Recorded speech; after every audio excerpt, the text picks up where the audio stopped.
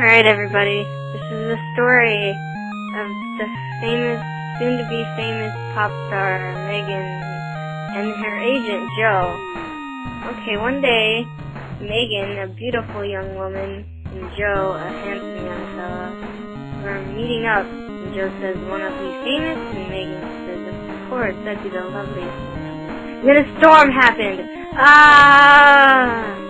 And then Megan becomes beautiful, but weird, has a body that goes to her side.